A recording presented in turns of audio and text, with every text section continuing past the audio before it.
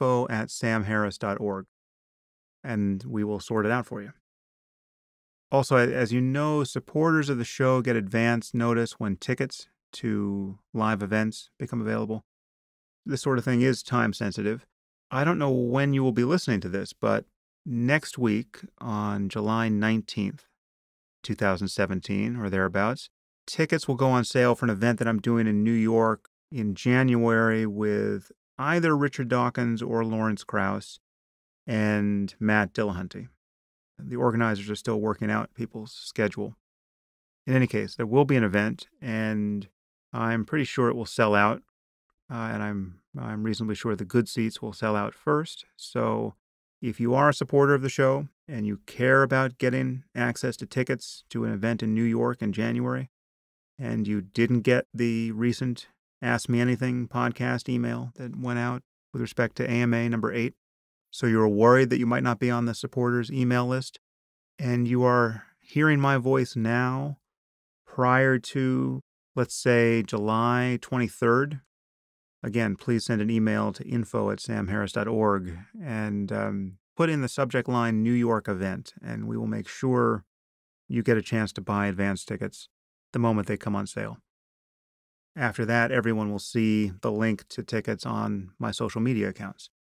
And I'm sure there'll still be some seats left. I think they booked a very big theater, but New York events tend to sell out pretty quickly.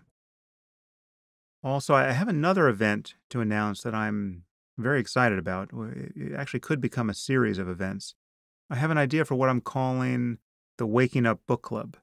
And the idea is that when there's an author who's bringing out a book that I really want to get behind, I will help that author launch his or her book by doing a live event and a podcast. And given the nature of publishing, these events are likely really to always happen in New York or Los Angeles. So this really isn't a tour idea, but it could be an ongoing series of events. And as a test case, I'll be doing a major event with my friend Steve Pinker in Los Angeles in March.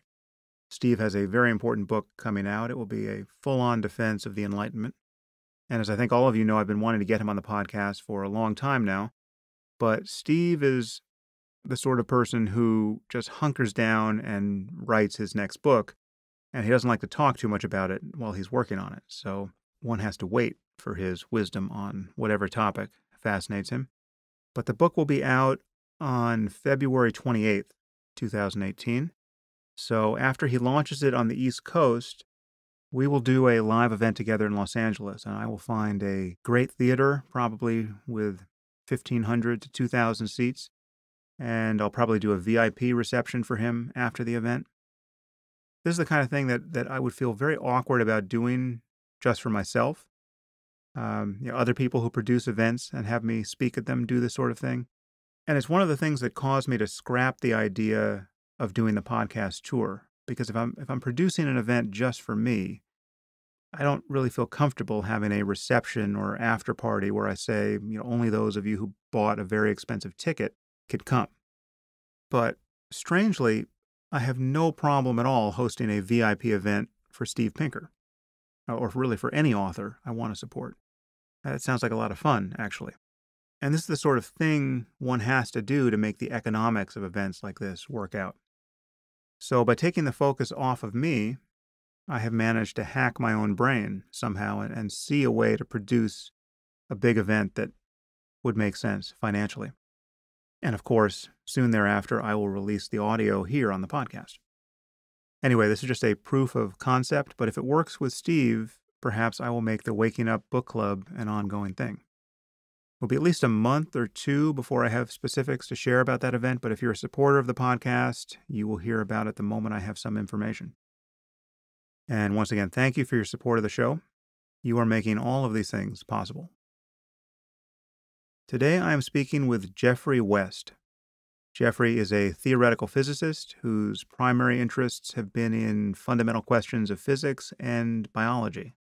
He's a senior fellow at Los Alamos National Laboratory and a distinguished professor at the Santa Fe Institute, where he served as president from 2005 to 2009. He's been named to Time magazine's list of 100 most influential people in the world, And he is the author of the very fine book, Scale: The Universal Laws of Growth, Innovation, Sustainability, and the Pace of Life in Organisms, Cities, Economies, and Companies. And we talk about his book at length here. As you'll hear, Geoffrey is an extremely interesting guy.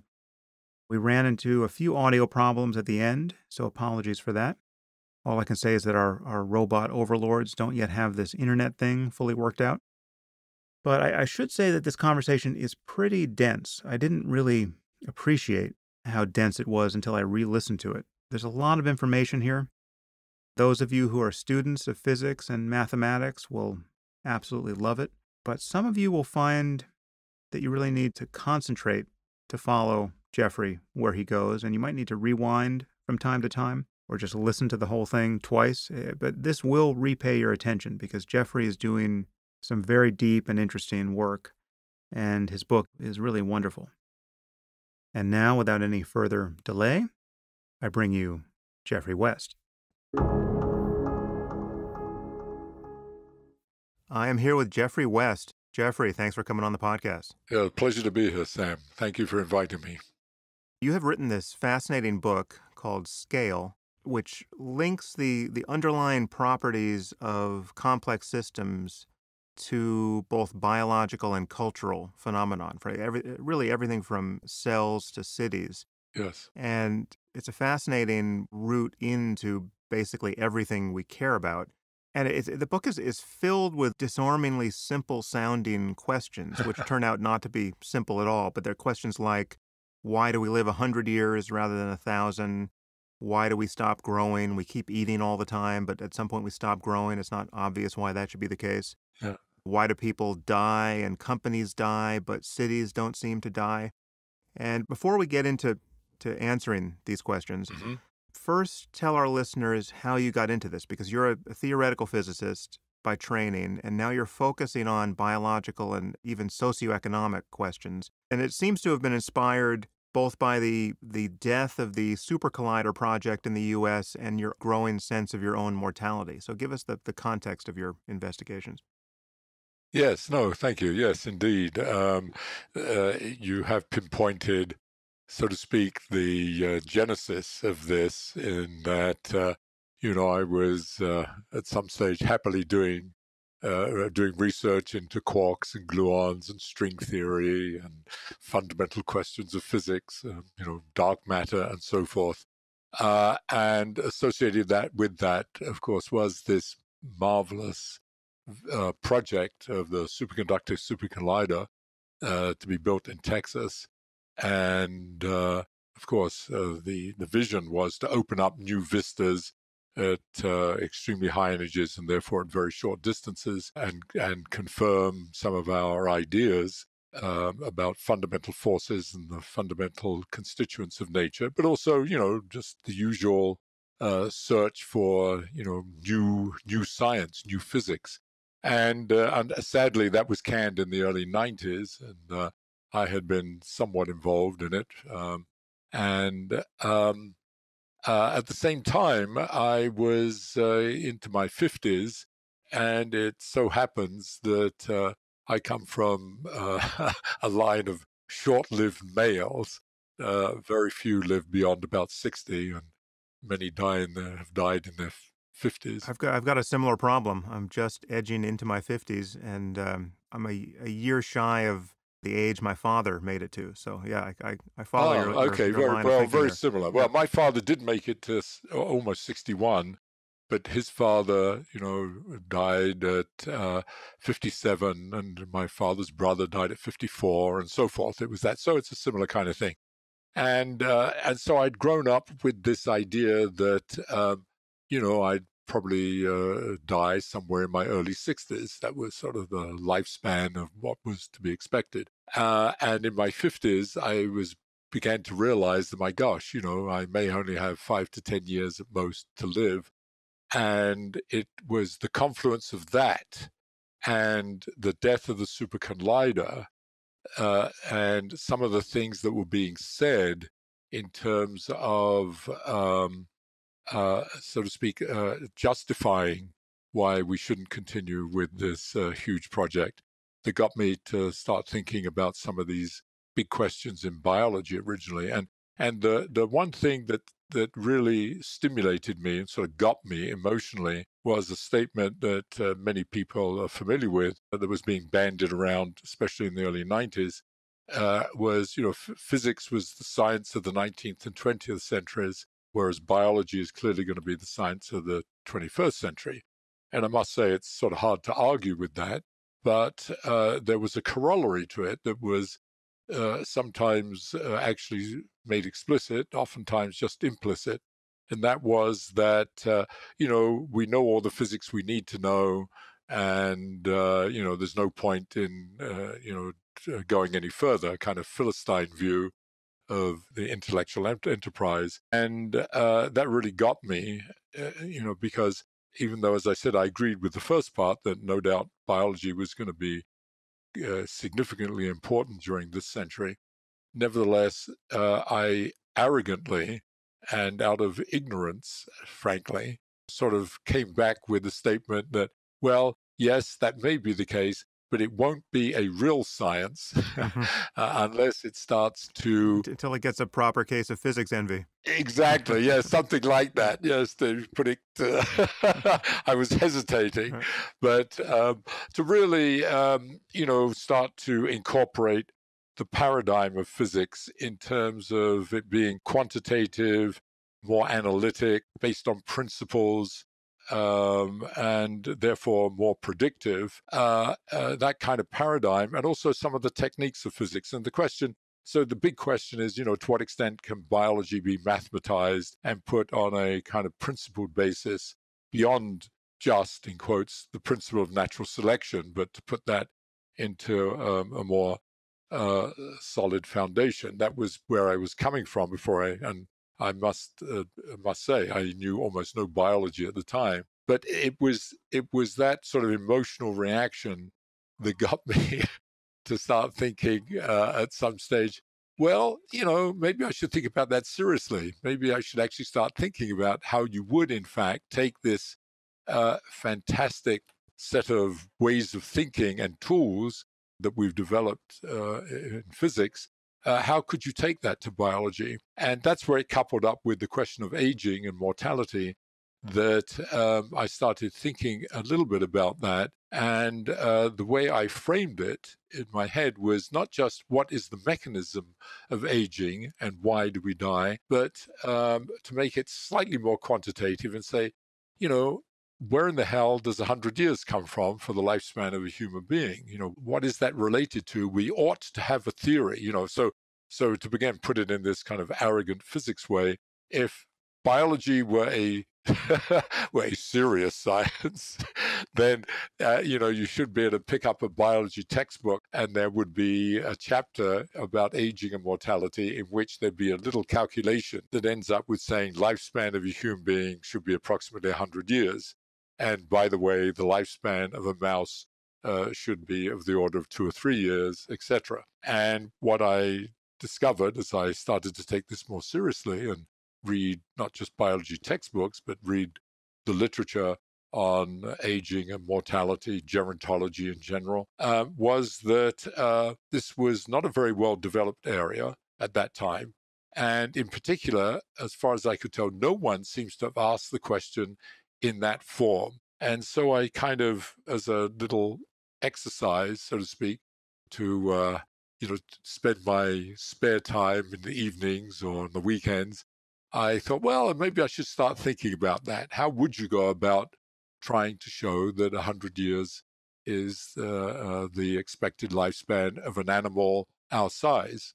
And what that led me to, first of all, was, if you're going to start thinking about aging mortality, you have to start thinking about what is it that's going wrong in terms of what's keeping you alive. I mean, apply that to any machine, for example. What is it that, so to speak, wears out or starts to become dysfunctional in terms of its during its lifespan?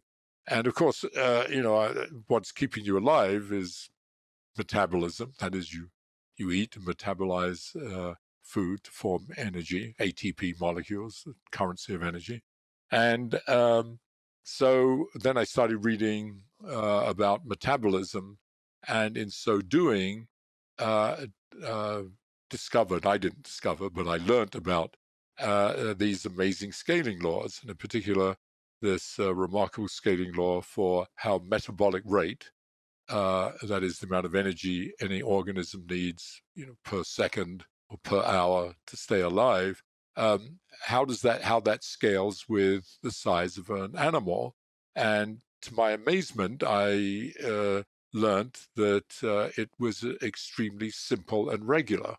Geoffrey, before we jump into biological scaling, let's just answer a couple of higher level questions here because Yeah, th- sure. I don't even think people understand what is implied by the word scaling. Yes, I was going to come to yes, absolutely. Yeah. So let's the big picture here is that you point out that the phenomenon that really concern us, that form the space in which we live, span a range of more than 30 orders of magnitude, from molecules to cities. So can you put that in context first? Yes, sure. So first of all, just take organisms.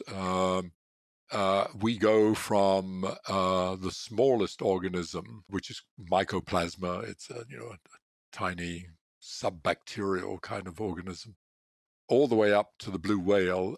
That's about 20 orders of magnitude.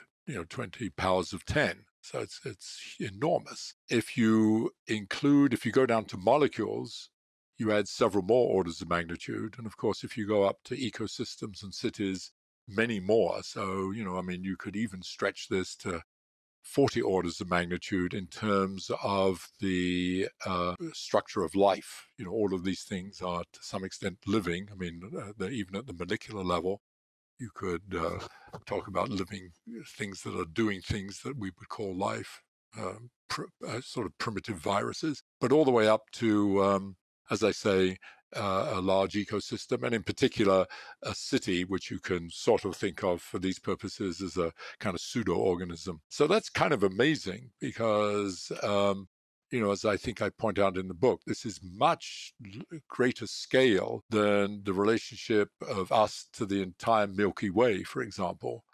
Or an electron to a cat. These are we as life span much more than that, and it's kind of amazing. And so that's the range over which the phenomena I discuss in the book are discussed.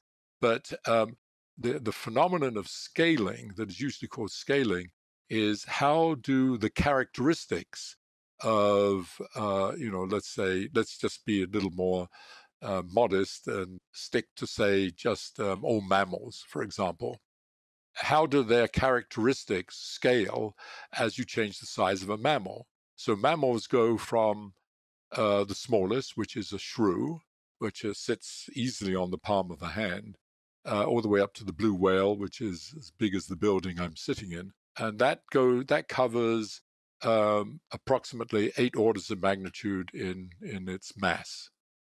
And scaling asks the question, well, let's look at characteristics of these mammals, everything from the one I mentioned earlier, metabolic rate, to something a little more mundane like the length of their aortas. The aorta is the first tube that comes out of the heart, or even, the size of their hearts or the length of a limb. But all these various things that you could measure, the how long they live, how many offspring they have, and so on. So that's just the concept of scaling. And the remarkable thing is that when you look at any of these quantities, and one can list maybe 50 to 75 of such characteristics, and ask how do they change with the size of the mammal, they all scale in that sense in a very regular fashion. And not only in a very regular fashion, but all in a similar way mathematically. And that's extremely surprising naively, at a naive level, because we believe in natural selection. We believe that all of these organisms have evolved by natural selection with highly contingent histories.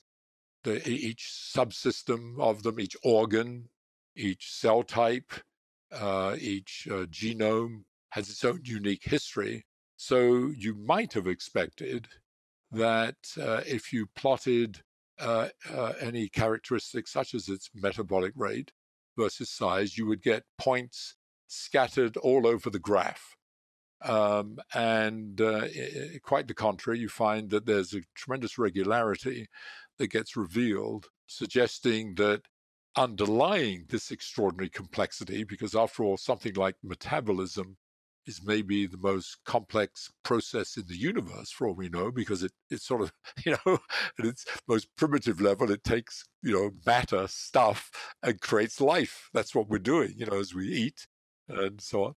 Here's this unbelievably complex process. And yet, if you ask how it scales across this huge range of organisms, it scales in this very simple way. And the amazing thing is, this even extends to cities that have different cultural histories and different geographies. Absolutely. So, the same thing after we did this work and explained where these scaling laws come from, it was very natural to ask the question, are there other forms of life, such as, more synthetic ones, so to speak, like cities or even companies, that express similar kinds of regular systematic scaling?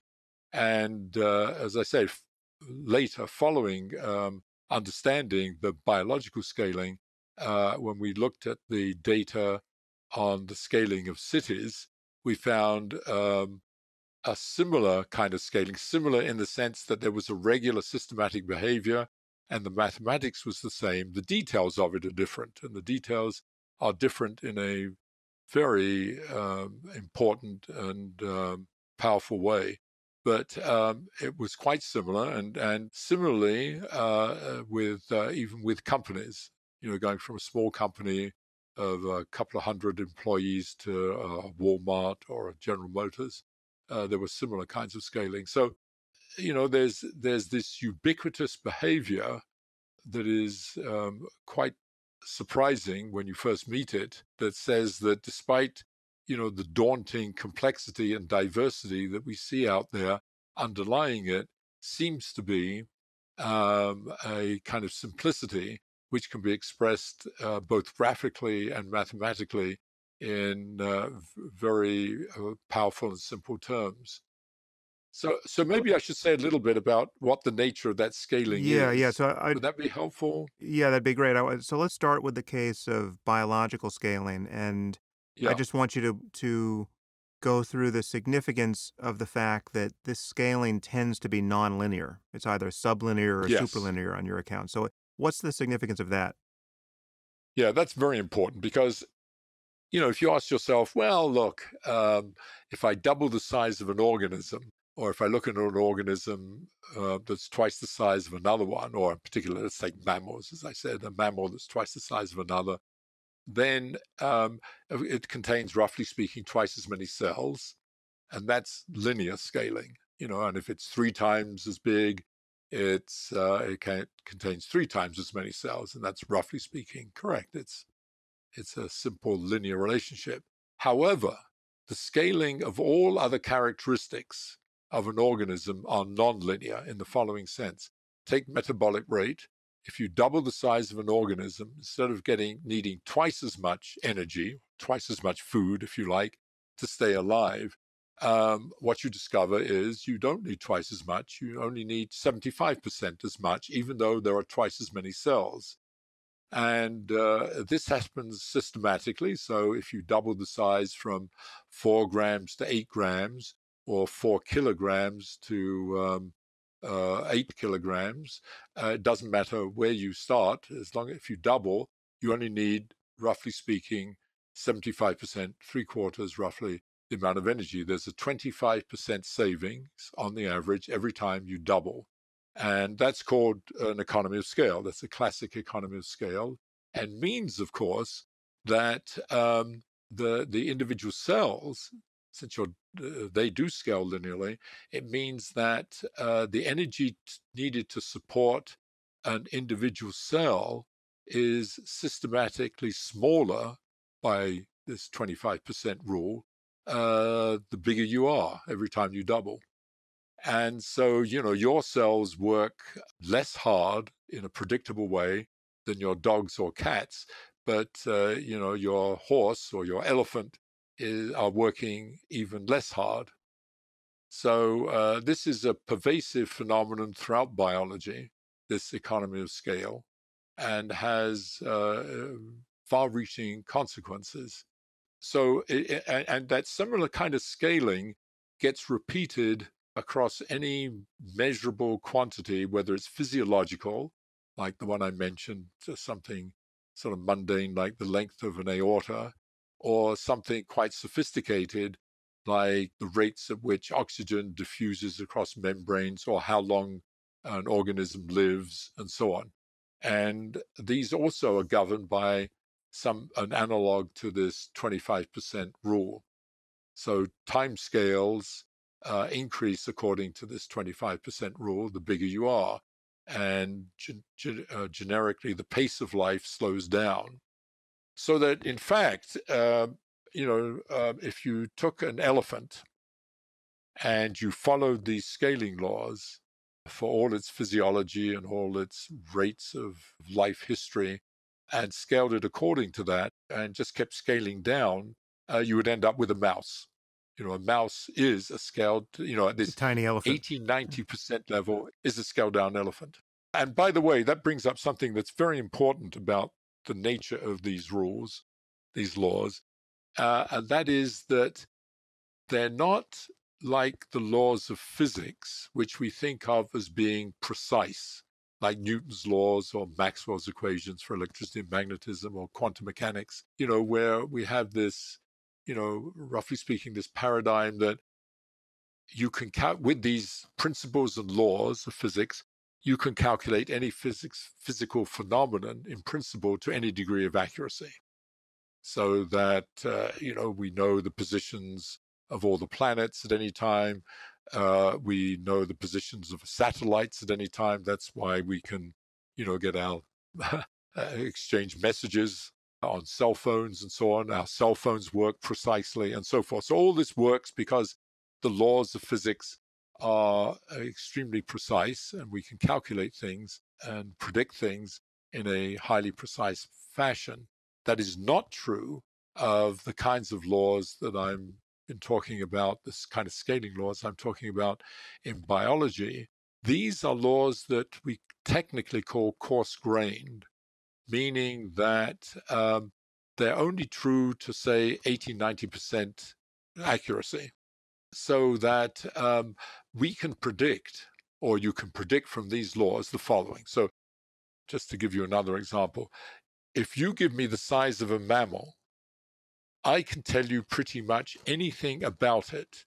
Everything from, as I said, its metabolic rate, the complete structure of its circulatory system or its respiratory system. I can tell you about how long it will live, how many offspring it will have, and so on and so forth. All these various measurable characteristics. But I can only do it to 80-90% accuracy. And if I asked to make a prediction about a very specific elephant or a very specific mouse, I couldn't do it with anything more than that accuracy. So it's, so to speak, it's for the average animal of that size. Right.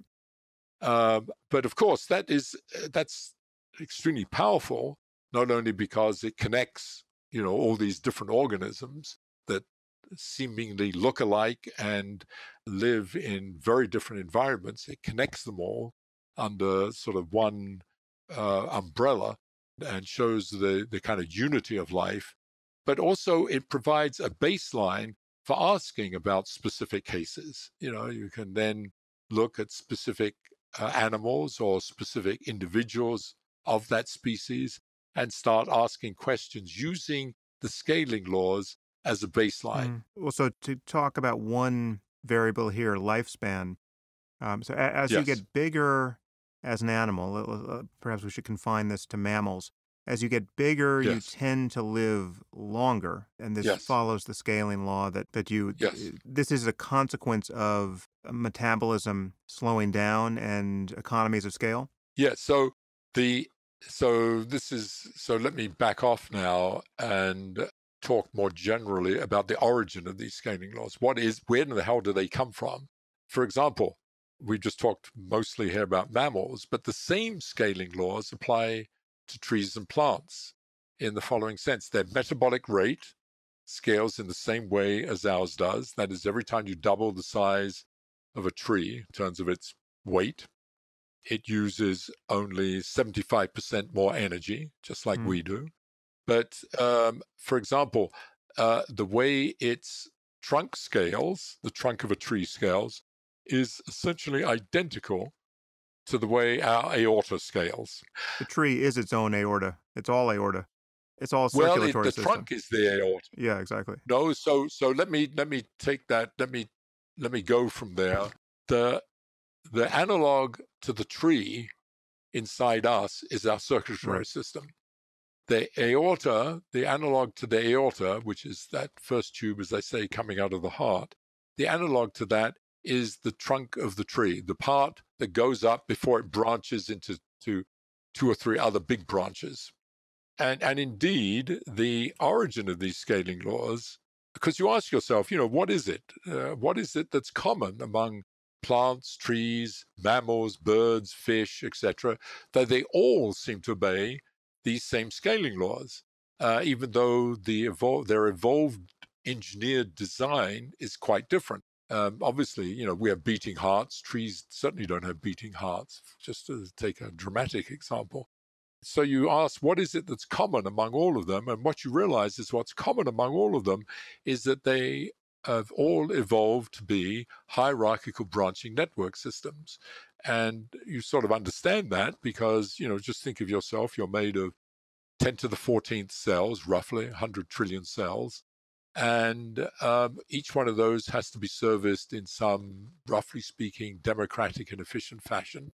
And the way that problem has been solved is by evolving these networks that deliver oxygen and nutrients and so on, and information from, if you like, a central reservoir down to the cellular level. And as I say, one we're very familiar with, our circulatory system, our respiratory system, our neural system, our renal system, and so on. And all of these have those characteristics. And the idea is that it is the mathematics and physics, the sort of universal generic mathematics and physics of these network systems at all scales that are being reflected in the scaling laws. And that was the work that I got involved in, and it's quite complicated mathematics to work it all out. But out of that pops these remarkable scaling laws. And I want to say a couple things about the networks because it's not just the networks, but they have special properties which are, roughly speaking, universal. And one of them is that they are what we technically call space filling. It's a very simple concept. And it's simply that whatever the structure of the network, its terminal units, in our case, for example, the circulatory system, the terminal units are capillaries that feed cells. Those capillaries, so to speak, have to go everywhere because every cell in the body has to be fed by oxygen diffusing from blood, from the capillaries to cells. So the endpoints of the network have to end up close by cells. And so the network, in that sense, has to be space filling and go everywhere. Hmm. As, for example, in a city, the road networks essentially have to service all buildings and ultimately all people. So, the street system doesn't leave vast areas of houses without any access to them. So it is with our Right. bodies. So that concept is called space filling, and that has to be put into some mathematical terms. And that's one of the inputs or one of the constraints, I should say, on the network. I think we could introduce a mathematical concept here that will be familiar to people, but it seems relevant. The concept of a fractal, which Yes. I think I mean, it seemed like in the 80s, literally everyone knew what fractals were. I mean, like your barber was telling you about Yes, the Mandelbrot set, you know. exactly. So we we had Indeed. reached peak fractal back then, but I'm not sure the knowledge has stuck. So perhaps you could remind people about what fractals are and their significance. Yes. Let me do one last thing before doing that because it relates directly to it, and that is another constraint on the network, and that is that in some sense the network optimizes the system.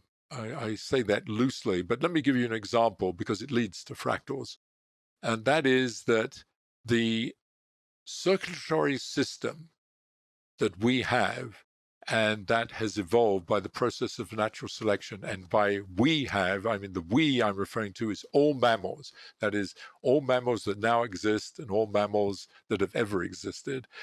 The one that we have minimizes the amount of energy our hearts have to do to pump blood through our circulatory system to feed cells so that we can maximize the amount of energy we can devote to what is called Darwinian fitness, meaning that we can devote to having sex and rearing children.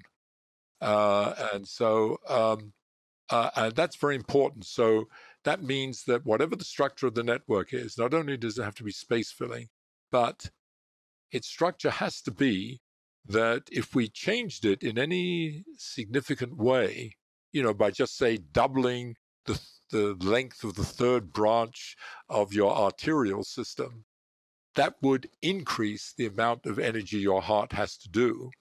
And similarly, if you halved this eighth branch of your arterial system, it would increase the energy. So we sit in a kind of basin of optimization, so to speak, of minimizing the energy our hearts have to do. It seems to me that that need not be so in evolutionary terms. I mean, there's a lot of, obviously, there's a lot about us that an engineer would not have put in place. And I put the prostate gland Yes, high on the list of things you would not have sure, engineered. absolutely. That's just mathematically so at this point we can say that it is Yeah, optimized. so here was the idea. The idea was that, in order to start to take this idea that networks underlie the scaling laws, you have to start putting together the mathematics of the networks.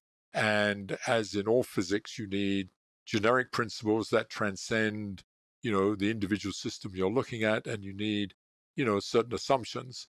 And one of the simplest assumptions was to assume that there was this kind of optimization, that by the continuous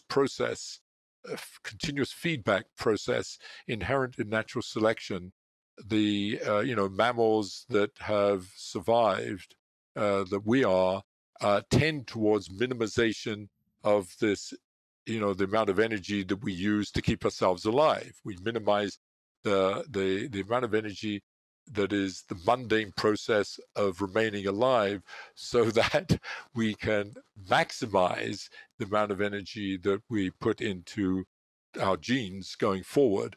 And that of course need not be. On the other hand, if you believe in Darwinian fitness, and you had long enough time, which we've had, you would expect something like that to happen. But anyway, that was a hypothesis, and it was very natural to hook it up to traditional ideas of Darwinian fitness. But you're absolutely right. There are many aspects of our physiology, especially at my age, that you begin to realize weren't exactly designed in the way that maybe they were optimal.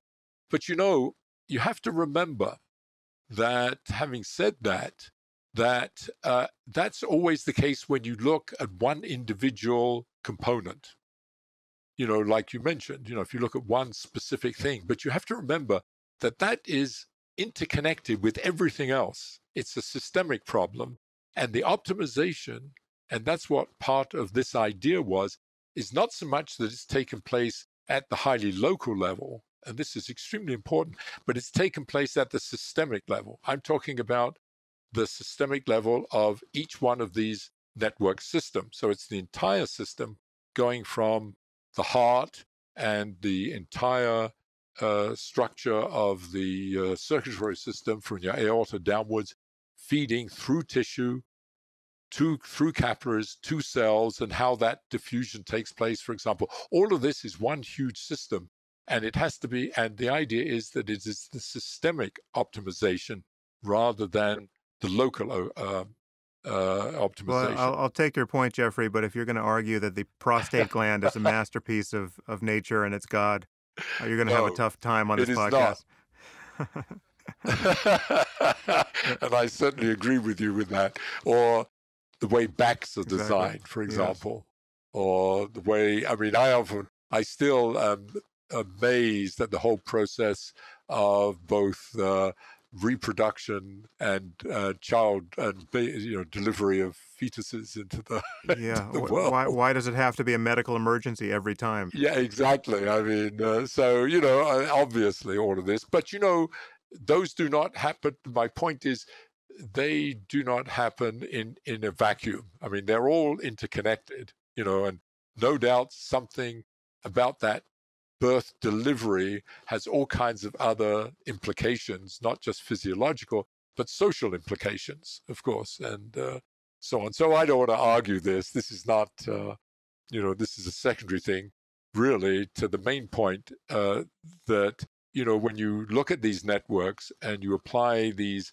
underlying generic systemic principles to them, one of the things that you learn is that the optimal system is fractal-like. I'll use that word. And fractal means, another word for it is self-similar, and we're all very familiar with it.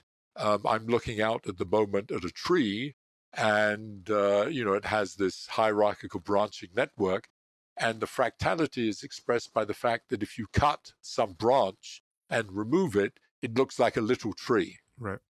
And then you can take that little tree and cut a branch of that and take it away, and it looks like an even smaller tree, and so on. And that's the idea, that you have this repetitive self-similarity. And the theory is, one of the things that comes out of it is that there is, in fact, that these systems should be fractal in order to optimize in the way I said, and also critical, fill all of space. That is, that it needs to, every part of the system needs to be serviced. By the way, I use the word fractal-like because actually the rules that come out of the theory actually are variants of a fractal. They're, to be a bit more technical about it, it's not a precise self-similar. In other words, and it's in fact true, the data shows this, that if you do take a tree and you cut a piece out of it, it does look like the tree. But if you do measurements, and the theory predicts this, it deviates in a predictable way from the original tree. But it's very close to this idea of repetitive self-similarity. And one of the wonderful things that you discover in all of this, and that is related to the scaling laws, is that all of these systems have somewhere in them some manifestation of this regularity, this fractal regularity that seems to permeate nature. And some of that is no doubt related to, let's put it that way, some of it is related to this idea that something is being optimized. Yeah, so just to connect the self-similarity and the seemingly endless divisibility of these branching networks to the space filling problem, just in a vivid way, this is a fact you describe in the book. So if you ask what the size of our lungs are, I mean, Yeah. they are about the size of each is about the size of a football, but the surface area of the respiratory membranes in there is about the size of a tennis court, because of just how Yes. endlessly branching it is Yes. down at the smallest scale. Yeah. So it's kind of wonderful feeling that inside you is a tennis Yeah. court, I mean, actually. And indeed, if you took your circulatory system and you laid all those um, vessels end to end, I forget the precise answer. I It's in think the I think book. it was I think you go around the earth. 100,000 kilometers, I believe. Yes. Yeah. Yeah, you go around the earth certainly more than Yeah. once.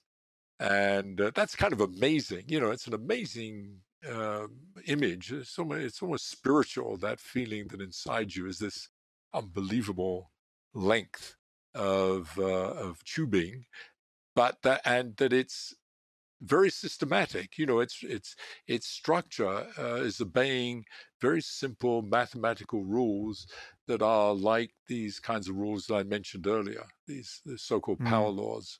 There's something spooky about the power laws themselves. I mean, there's this one number to which you've alluded that runs through this that almost could put someone in Yes. the mind of the pseudoscience of numerology. The fourth power, the Yes. fact that basically all these living systems Yes. scale to the one-fourth power. Well, the one Yeah, quarter. Yes, the number four is the number that permeates all of these scaling laws. I said the three quarters for metabolic rate. It's one quarter for time scales, for mm, example, and so on. And for lengths, it's very similar. It's always one quarter comes right. in, and that's that 25% savings. Is that it's not an accident, and that's the thing that comes out of the theory based on these mathematical principles of network design, and that pops out. And that four, by the way, if you look at the mathematics and ask where it comes from, it's the following. It turns out the four is actually, so to speak, not four. It's actually 3 plus 1, which sounds like a paradox. It's 3 plus 1, meaning the three part of the 3 plus 1 comes from the fact that we live in three dimensions, the up, down, and sideways, um, and the one is a reflection of the fractality of these systems. That It's well known among those that learn about fractals that they have peculiar sense of dimensions, and a fully fractal system is one that effectively adds an extra dimension. So there's this kind of weird extra dimension, and that's this one. So the four is actually 3 plus 1. So if we lived in 8 dimensions, we would be dominant. We had life. It would be then everything would be dominated by the 1/9 power. And we would be, instead of saving 25%, we'd be saving 1/9, about Right. 11%. I feel the temptation to remind people of just what it means to be adding a dimension here in fractal terms. So, and Yes. it's a little hard to do on a podcast, but people can look up something, a figure. I think it's called is it the Koch curve, the KOCH? Oh, So yes, this is yes, so yes, look yes. this up if you want to follow us down this rabbit hole. But there's this image or this curve, which is essentially formed by an equilateral triangle being divided on each of its sides by a smaller one-third size equilateral triangle. And you keep doing that, just adding triangles upon triangles, and you develop a kind of snowflake-looking image. And then when you ask what's the size of that curve, of that figure, given that in the pure mathematical space you keep doing this infinitely, well, it's a fully self-contained object which actually has an infinite length of its circumference. And this has now this doesn't map onto the real world totally because we're not talking about infinite lengths in terms of the world in which we live, Right, but it right. it does to a surprising degree. And this, Jeffrey, you could perhaps remind us of how this was first discovered, where you try to measure the Oh, boundary yes. between two countries, and that becomes Yeah. remarkably dependent on basically how big a measuring stick you use. Yes, indeed. Yes, that's one of those marvelous discoveries that sort of came out of the blue, and something that should have been known since the Greeks, but wasn't. And it was discovered by a man named Richardson, who was a kind of a polymath, but he was a kind of a geographer. And one of the things that he was interested in was the length of boundaries between countries.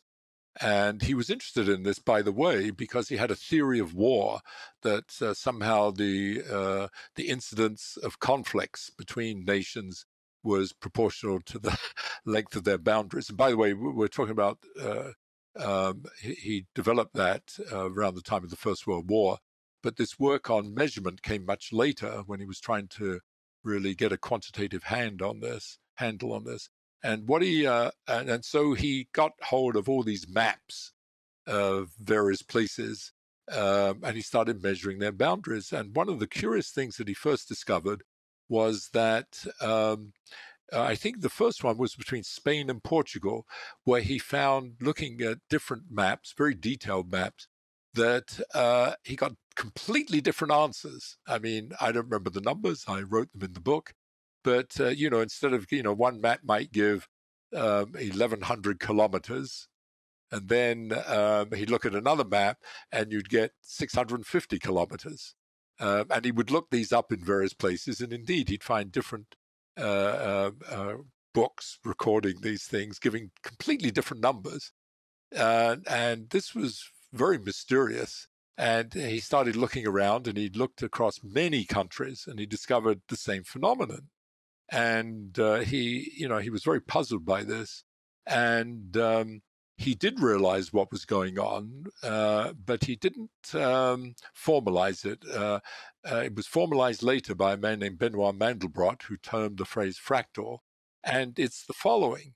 It was that when people made these measurements, when you make a measurement, you have to have a ruler with a certain scale, and you have a certain resolution. So someone might measure a boundary using a resolution of only 1 mile. So you're measuring something that's 1,000 kilometers long. You only care a resolution of a mile. But you might have someone that has a resolution of 10 miles, and someone else might have a resolution of, I don't know, it could even be a meter in principle. And you can immediately, when you start thinking about it, you realize what the problem is. That if you measure a boundary, which is a squiggly line, and you put a ruler on it where the resolution is, say, 10 kilometers, then anything below 10 kilometers, you miss. But below that 10 kilometers, the boundary may be squiggling around. And so you miss. You measure that as 10 kilometers, but someone else with a resolution of 1 kilometer would measure it as 25 kilometers, for example.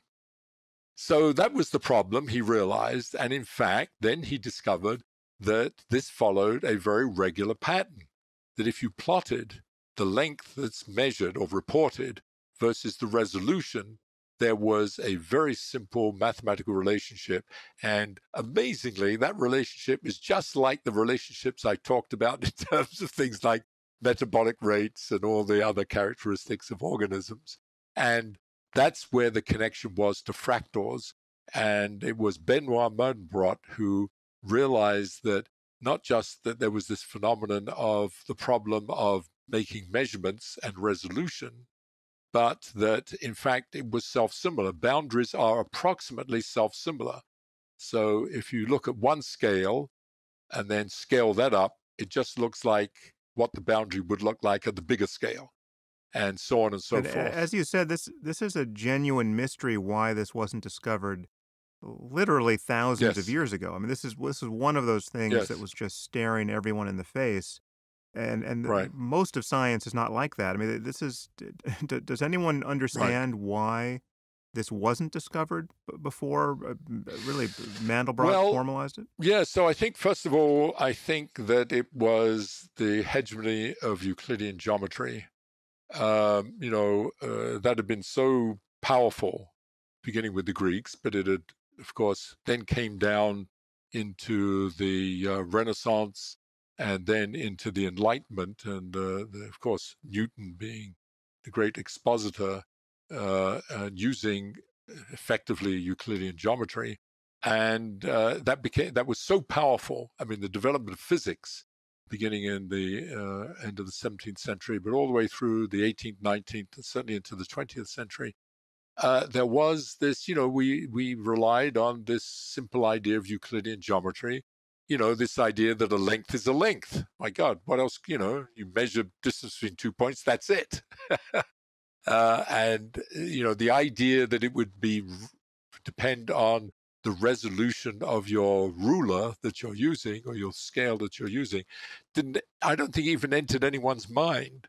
And really, until this very practical problem of Richardson and the realization of Mandelbrot, even though in the 20th century, French mathematicians had started sort of playing around with ideas that are analogous to this, but they in no way connected it to actually the measurements of that people were doing. They were much more, they were traditionally mathematical. That is, could there be anything else than Euclidean geometry kind of Mm. question? Yes, well, maybe we could have this, that, and the other. But in no way did they go out and ask, let's look at the world, make measurements, and see, is it Euclidean or not? And it was this kind of the accident, if you like, of Richardson and his extraordinary insight into seeing that there was a problem. Because I'm sure other people, I suspect other people had noticed this and just put it down to error or someone made a mistake and Right. so on. And it was Richardson's persistence as a scientist in really, tracking it down and really systematizing it that led to Mandelbrot making this extraordinary observation and Mm. breakthrough and introducing this concept of fractals. And the work that I did, in a way, was showing that, I mean, one of my criticisms, by the way, of Benoit, whom I knew, was that he loved developing the mathematics of fractals, and he was incredibly influential and insightful. But he didn't seem to care about why they were there. Where were they coming from? What's the physics of fractals, so to speak? And so it's very much highlights the difference between, if you like, a mathematician and a physicist. And I would like to think that my work is explaining within this context of why there is this fractal-like behavior that is so pervasive in Well, biology. I'm not sure I saw it in your book, but is the physical explanation born out of just the kind of the iterative process of branching and space filling? Well, no, it shows that iterative branching in a systematic way that, if you relate one branch of the network to the next and therefore to the next, they obey a non-linear predictable relationship, a regular predictable relationship. That's what a fractal really is. That comes out of the mathematics of analyzing these networks with constraints like the space filling and the minimization of energy and so forth. And that pops out of that. And it's highly mathematical. I said it in the book, but it was certainly, I could not give the mathematical explanation. Right, but the mathematics is being forced by a physical constraint. What you just said was that Benoit was fascinated by the mathematics, but he didn't really care why the mathematics were the way they were because he was not thinking it as a physicist. So thinking Exactly. as a physicist, Exactly. what is forcing the mathematics to be what they are? Well, he was interested in the generic mathematics of fractals and what kind of curious phenomena that are associated with having a fractal space, a space that is Right. fractal.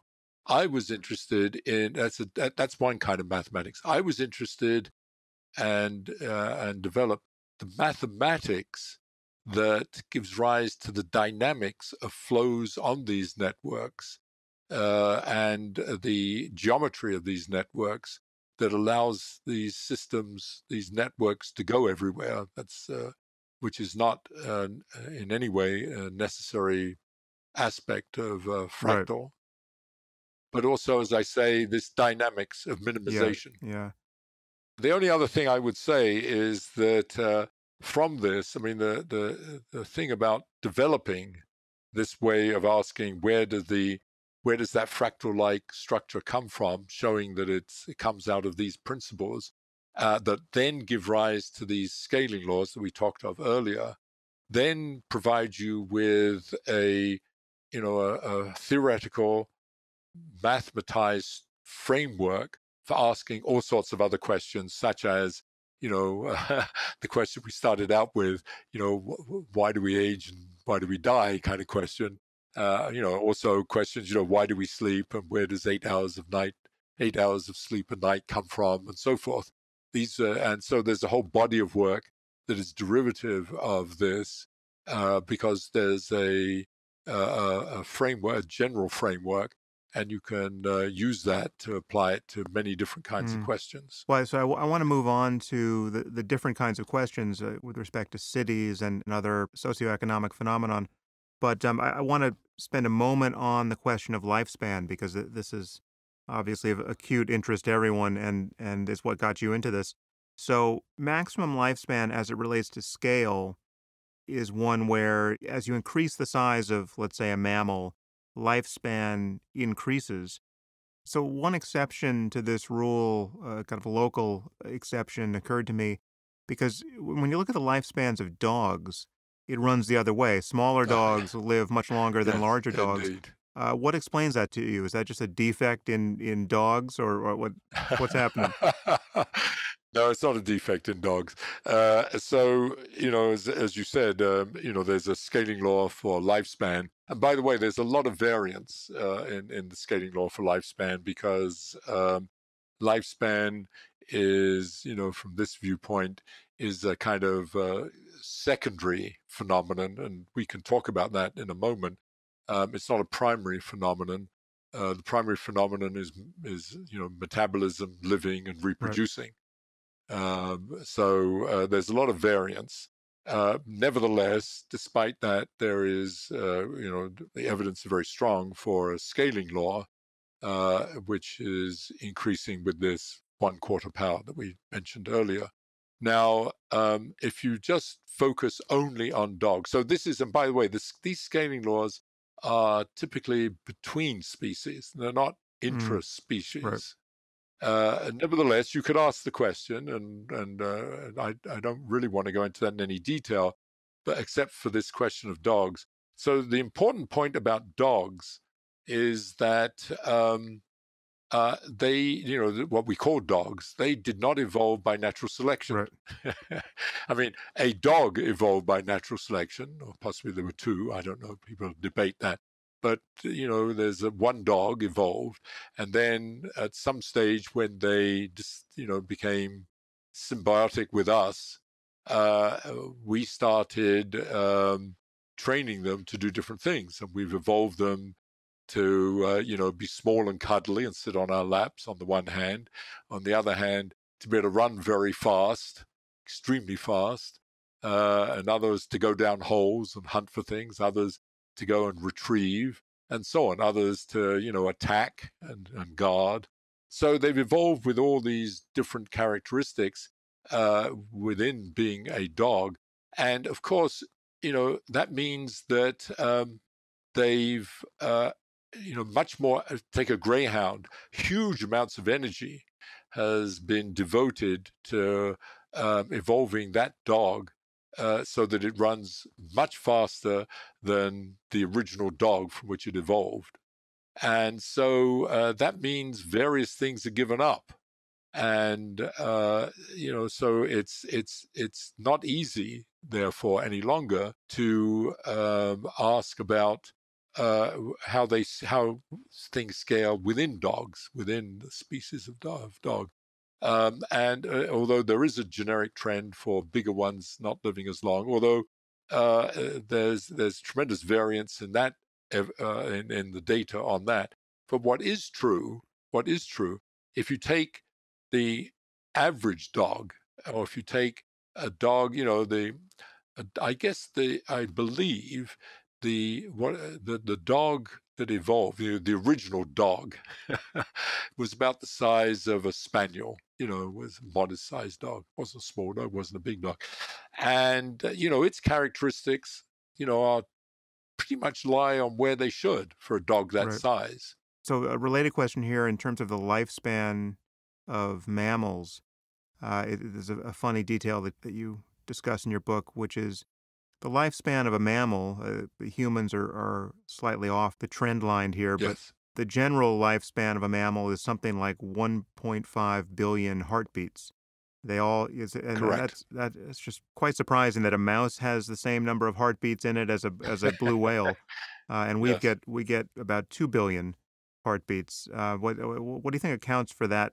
The fact that we're not on the line. Okay, so let me just elaborate on that a little bit. So this comes out of the theoretical framework and is strongly supported by the data, namely that heart rates decrease in a systematic way, according to these quarter power laws, and lifespan increases systematically with the quarter power scaling law. And when you multiply the two things together, that is lifespan times heart rate, the increase of one, namely lifespan, is exactly cancelled out by the decrease in the other, namely heart rates, so that lifespan times heart rate should be approximately the same for everybody. But lifespan times heart rate is the number of heartbeats in a Mm, lifetime. So that's the thing you're right. referring to, which says this kind of amazing result that even though a mouse lives 2 or 3 years and a whale could live 150 years, they would have, roughly speaking, the same number of heartbeats in their life, which is sort of amazing. So, hearts of mice beat extremely fast, but they don't live very long, but in such a way that the heartbeats of a whale are extremely slow and they live a long time, but that they have the same number. And that number, as you say, is about 1.5 billion. Now, until about the middle of the 19th century, so until about 150 years ago, if you put on that graph the average lifespan of a human being, that was somewhere between 35 and 40 years. That's what the expected lifespan was of a human being. Now, some people live much longer, but of course, many died much younger. And there's the whole question of infant mortality, and I don't want to go into detail on that. But if just taking the raw numbers, it's between 35 and 40 across the globe. If you put that into this, that fits perfectly on this number. That is, that corresponds to about 1.5 billion or so heartbeats. But since then, since the roughly the Industrial Revolution, uh, we have been through this extraordinary phase in which our lifespans have been expanding at an amazing rate, so much so that now it's almost twice what it was 150 years ago and what it was for all human beings until about 1850 or so. So, now we have actually more like in the Western world, developed world, we have the equivalent to over 2.5 billion life heartbeats. And all of that is a reflection of urbanization and the extraordinary uh, social and economic and material dynamics that we have brought to the planet. That is, and it begins with the introduction of uh, running water and sewer lines.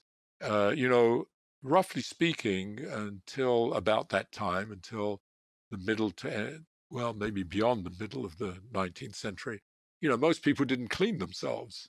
I mean, there wasn't water, and the water, I No, mean, not even the aristocracy. no, I mean, really, I mean, um, I mean, people would go for many, many months, and sometimes possibly even years, without cleaning themselves, other than maybe superficially, but not in the sense that we think of, I mean, of taking baths and washing your hands and face at least once a day and so on. And many people shower every day now and so on. But anyway, the introduction of running water, clean water, and having sewage, sort of open sewage, had a profound effect on longevity, and it started this extraordinary rise that we've seen.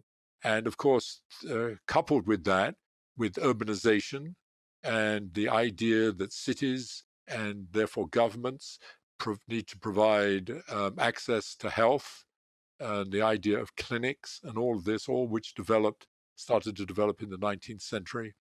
And so therefore paying much more attention to disease and understanding disease, and ultimately the development of leading up to the development of antibiotics and so on, has led to this fantastic increase of almost a factor of two. So that instead of uh, being born and expecting to live to maybe 35 to 40, you can expect to live to close to 80 now. One question here is, what do you think the prospects are for radically extending human life? I mean, there are people like Aubrey de Grey Oh, who treat this as an engineering problem that yes. will one day be solved.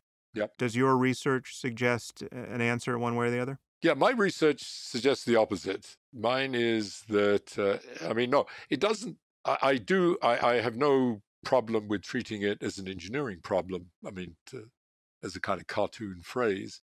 But I would say the following. So first of all, you cannot start thinking, at least this is my own philosophical viewpoint, thinking about extending lifespan without understanding why it is we live to the age we live, I think is already problematic for me.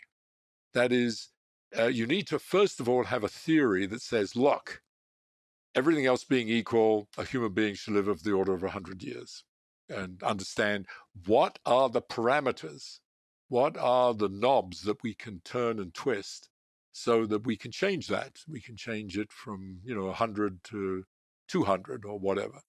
So that's the first kind of philosophical point, and that's what started me on this whole quest and all of this work. And one of the things that I have worked on is to get a mechanistic theory for why we age and why we die, and what leads to this 100 years as an order of magnitude for a lifespan, and to try to understand what indeed are the parameters. And the to make it slightly more precise, what this theory can calculate is the maximal lifespan. What is the maximal that you could expect? And it's based on the idea of the following: that the very system that is keeping us alive, our metabolic system, has built into it what we call dissipative forces, for want of a better word, wear and tear. That there's continual damage being done by the flow of just by the flow of blood through your circulatory system. Certainly, the blood flowing through your capillaries can be quite destructive, because it's like pushing fluid through very thin tubes. It has a great deal of resistance, and that resistance means what physical resistance simply means is that there's a scraping between the blood and the walls of the cells of the capillaries, and that damages them. And that damage creates entropy. That's entropy in the language of thermodynamics. And that entropy causes cellular damage. So you can calculate all that. We have a theory, you can calculate that. And that from that calculation, you determine that lifespan should scale, maximal lifespan to be more precise, should scale with this quarter power scaling. And it gives sort of a very rough estimate for longevity. Now, um, that tells you that the parameters that are associated with lifespan are to do with metabolism, not surprisingly, because that's keeping you alive, and that also to do with the physics of materials, to do with the wear and tear that's occurring at the molecular level, but also, and this is crucial, is something that's slightly outside that, but is second kind of second order way is connected to it, and that is the process of repair. Because very important, obviously, to us is that we Yeah. repair damage. But where does that repair come from? That repair also has its origins in metabolism. You have to supply metabolic energy to the repair mechanisms to uh, uh, forestall early death. So you can ask yourself, okay, how could I extend lifespan from this picture? Well, there's two ways. One is you have to reduce damage, and the second is you have to increase repair. It's kind of obvious, and it's like any machinery. That's why I'm very open to thinking of it as an engineering problem. So, how could you minimize damage due to metabolism? We said the damage came from metabolism. So, one way, obviously, is to reduce your metabolic rate. Well, how can you reduce the metabolic rate? Well, you can eat less. Just eat less. That's called caloric restriction. And caloric restriction, many experiments have been done on mice in particular, and indeed caloric restriction, that is, extending lifespan by feeding mice less, has by and large led to an increase in their lifespan. And many of the experiments that have been done agree with the predictions of this theory. There have been some controversial experiments in both on mice and on monkeys, which don't show such a big effect. So this is Yeah, I still thought it didn't work in monkeys. yeah, so this is, and there's been criticism of those experiments of various kinds. I'm not an expert and I can't speak to that, but it's clear this is open still to a lot of work, and not enough work, by the way, is being done on it. So it's marvelous that there are people like Aubrey and so on that are Mhm. thinking carefully about some of these that are different. I mean, his is focused more on mitochondria and at the Well, intramolecular as level. far as caloric restriction goes, I can tell you that it doesn't work for me. I can last about a day doing it, so it's not my strategy. But well, that's the point. You may end up living longer, but you have to change your lifestyle. And that's then an individual question. It turns out I'm very fortunate. I don't get hungry. So I can go for very long periods without eating. Whether that's, if I believe my own work, that means I'm maybe going to be living longer than I would have otherwise. But do you actually pursue it as a strategy, or do you minimize? No, I do No. not. No, And what do you I don't mean? pursue. What do you mean you don't get hungry and go for long periods without eating? What? Oh, because I don't. No, I'm just saying naturally I don't get hungry. Dinner time comes around and I don't feel hungry. So, but It's just so do you? it's a physiological defect I So have. you're practicing essentially intermittent fasting, It but so how Yes, long do you without go? actually, I don't do it purposely, but So I want to get a picture of this. How long do you effortlessly go without eating before you notice you should eat? well, for other reasons to do with with health issues, which is I don't need to go into here. I went for several years eating one meal a day. So I Right. didn't eat breakfast or dinner or lunch, and I only ate dinner. And part of that, by the way, was to do because I have some mysterious intolerance to most foods, which makes it very difficult for me to work. So the way I dealt with that was by eating just in the evenings, and so my days I could be relatively clear-headed. Anyway, I could do that without very much problem. Um, and I did lose a huge amount of weight. Hmm. I'm about let's see, I was about 30 pounds lighter than I am now. And that began, my doctors got concerned. I didn't even realize it actually. And then I realized that I started to worry a bit. And then I started to get, I, I was get, then comes my own personal relationship with mortality. I didn't figure I would live to more than about 65 anyway. So I decided at some stage, well, forget this. I'm going to start enjoying food more, and I'm just going to eat anyway, breakfast and lunch and dinner, and forget it. And feel lousy. And if I do, well, I'd also learned, by the way, to work even though feeling lousy. Right. So there were a whole bunch of personal things here. That's a lesson I think we all need to learn. Well, that's probably true, actually.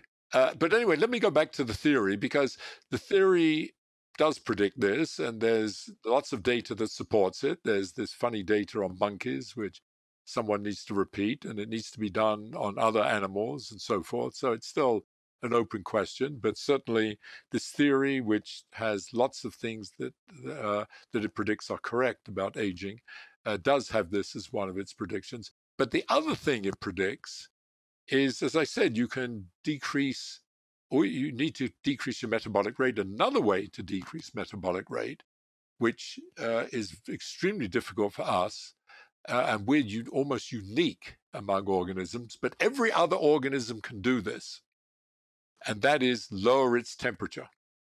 So if you lower the temperature, you lower the metabolic rate because metabolism is derived from chemical reactions, and chemical reaction theory tells you how that things slow down when you decrease the temperature. It's not surprisingly, temperature is is a reflection of the interaction among molecules, and if you lower the temperature, means there's less interaction among the molecules. Therefore, there's the metabolic rate goes down, and it goes down exponentially. So a small change in temperature produces a large change in chemical reaction rates, and therefore a large change in metabolic rate. And you can predict what this is.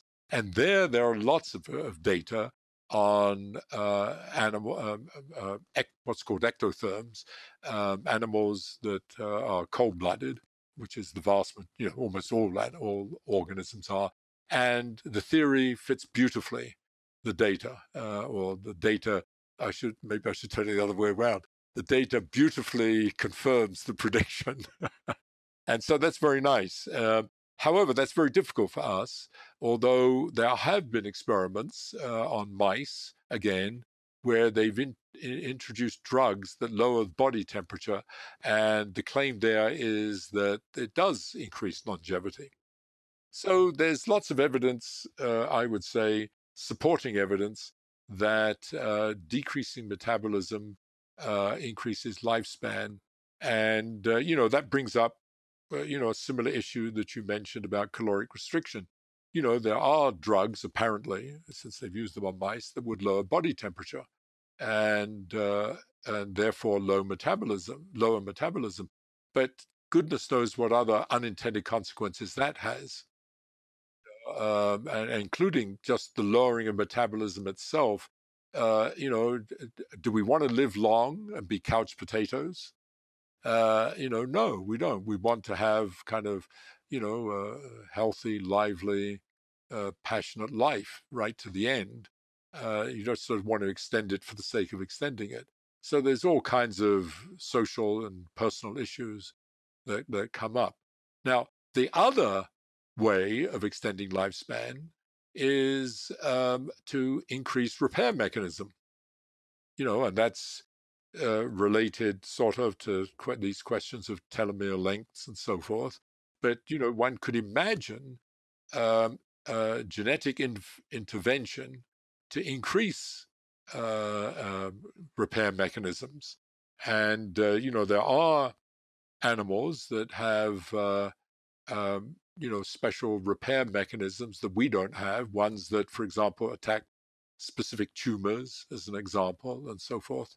And one could imagine this is kind of scary stuff in a way, and it's would require great care as to the unintended consequences of doing something like that. But that's what many people are thinking about. But it also brings up this other issue that I brought up a moment ago, which is, yes, you might, even if you do this and you minimize the unintended consequences, one of the other unintended consequences may be that you're allocating now so much more energy to repair than you would do naturally, that you're tired and exhausted all the time. So again, it's a lifestyle question, and so all these are issues that we need to think about very, very carefully. On the question of tumors, doesn't scale have some implication here? Because Yes, mice get many more tumors, and yes, whales apparently get none, or at least we haven't found cancer in things like blue whales. yes, they don't get them. So this is again, so that brings up, I mean, you can apply these ideas to cancer, and you could argue again that cancer, many tumors are triggered by damage from metabolism, and many are, and maybe even most of them are, come from damage problems, and you can from that derive. First of all, you can understand the tumors independently of that. That is, you can understand the metabolism of the tumor itself and of its vasculature, or how it's being supported by the host, namely us. and these are potentially very important for developing therapeutic interventions. But one of the more interesting things is that, as far as we can tell, roughly speaking, the lifetime number of tumors is roughly the same, independent of the size of the mammal.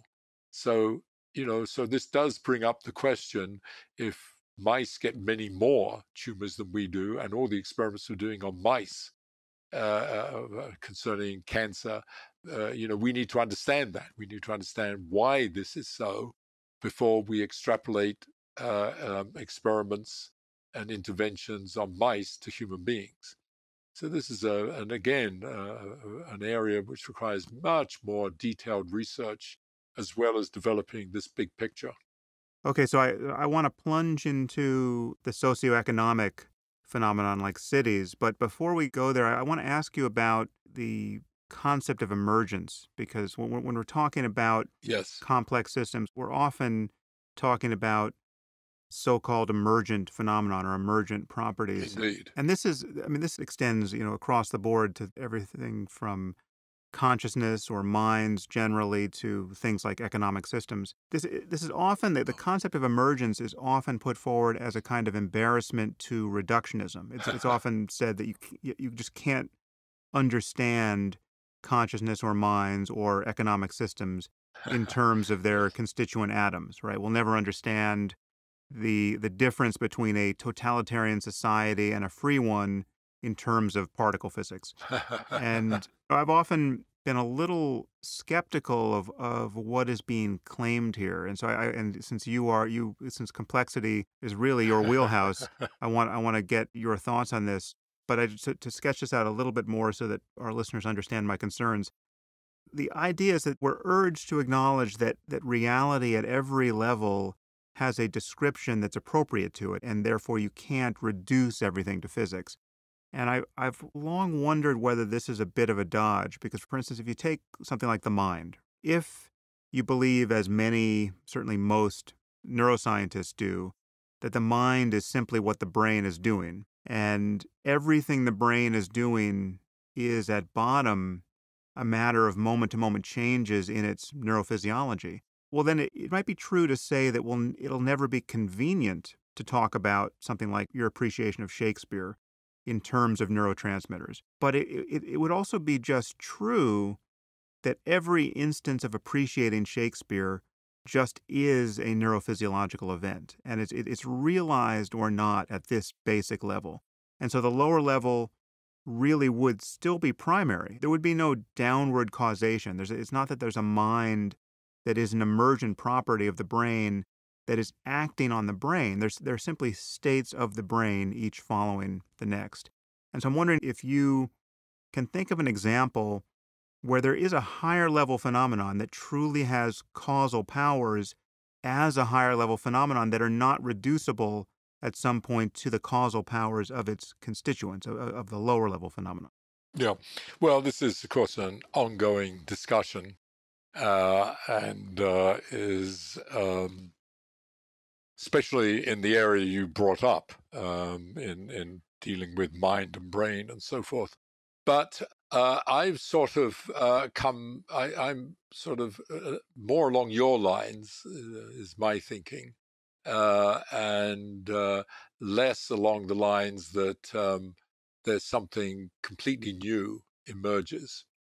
Um, because let's take something that is presumably a little simpler than the brain and mind problem, and one that I have thought about some, and that is the city. Which we'll probably talk about a little bit.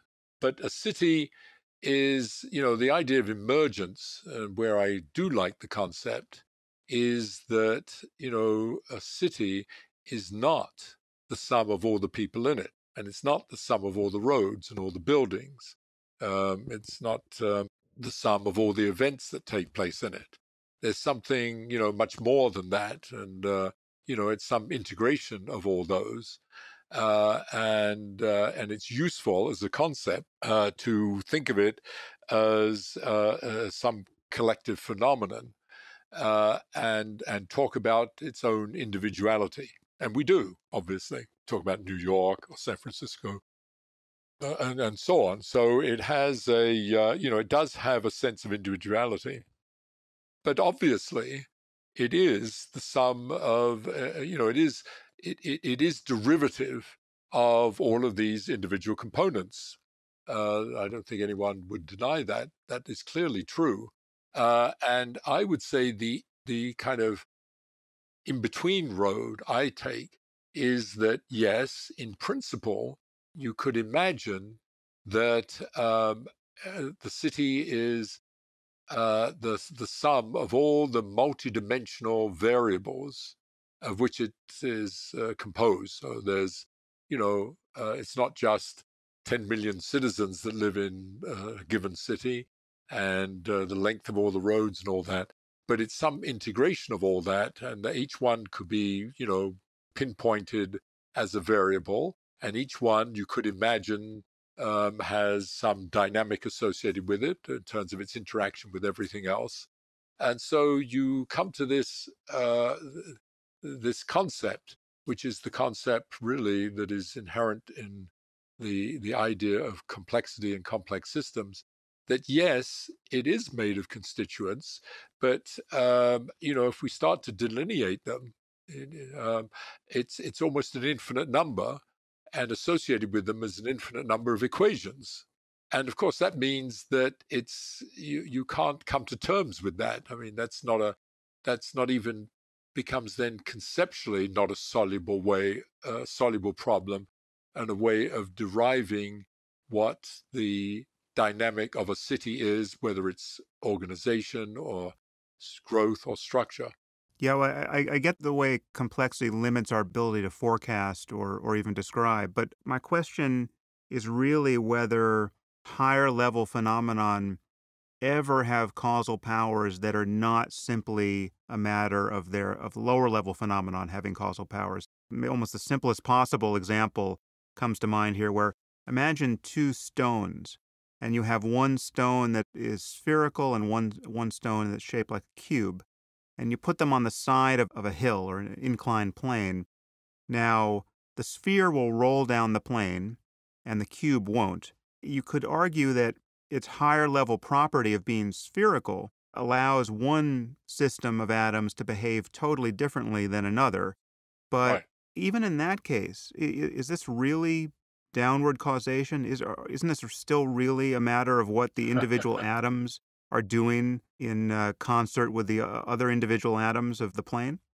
Yes, I mean, of course, ultimately it is, but I do go back to that. It's not a it's not a useful. In fact, I would even say, thinking of that problem, it's a useless description. It's not. It doesn't help us, in describing that motion, right? I mean, if you wrote down the equations for every atom in the cubic block and every atom for the spherical block, there's no way, there's no in a finite time to determine what the motion is. So in that sense, to me, it's a moot question. It's like, much more useful to have the concept of, of this collective that you call the stone, that has a certain shape, give it that geometry, that macroscopic shape, and it's, which is determined by its, ultimately by its construction of its, the molecules and their interaction. That gives rise to the shape, and then move to that next level, that higher level of where it's where the sphericity plays a critical role. I mean, there's no question that we need to talk about geometry and Shakespeare and mental states in terms other than solving endless equations for individual atoms. You'll get no dispute from me there. This concept of emergence is often sold to us as, again, this a kind of downward causation issue, which Yes. it has always seemed a little spooky to me, and I wanted to see if you could perform an Yes. exorcism on my doubts or share them. Well, I don't like very often. I do like the concept of emergence because it's a very useful concept for thinking about many problems. The that there is a collective phenomenon that it goes beyond just the individual constituents. And part of this is semantic because it depends what you call constituents. I mean, as I said about a city, often one thinks when you think of a city in a certain way, you think its constituents are people. Another way, you might think of it as the buildings and so on. So one has to be careful. And I think that's true of the brain as well. After all, one of the amazing things about thinking about the brain is almost no one talks about the fact that all those neurons have to be supported by an energy system, going back to what we were talking about earlier. It has to be metabolized.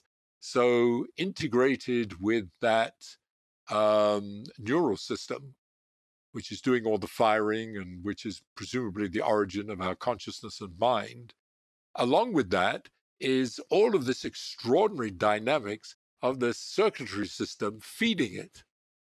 And it has to do it in a highly integrated way, highly local in space and time. Now, when we think of the constituents of the brain, we don't talk about those. We don't think about the capillaries of the circulatory system, of which there are as many, if not more, than there are neurons. So and the brain and our mind is, in that sense, to use that language, is an emergent phenomenon coming from not just all those neurons or that white matter and gray matter and the electrical firings, but also of the support system and the whole infrastructure that is giving rise to this. So, it's one has to be very careful, I think, in the way one uses this language. I don't use it at all in a technical way. And I think and I only use it in a descriptive way. I think it's good for narrative and it's good for description. Uh, and I'm very loath, as the word Right. complexity. By the way, I have similar feelings about complexity. They're useful words, but I think one should be careful about taking them too seriously. And so it's a bit of a cop out, I must admit. Well, no, it actually it's one of those cop outs that jives with my intuition. So it's one that I like. Yeah. In the spirit of confirmation Okay. bias. Good. Uh, thank you for enabling Yeah. me. We're going to move recklessly from brains to cities, but there's a connection here. I mean, you almost describe cities as almost like a fractal adumbration of the fractal structure of the brain.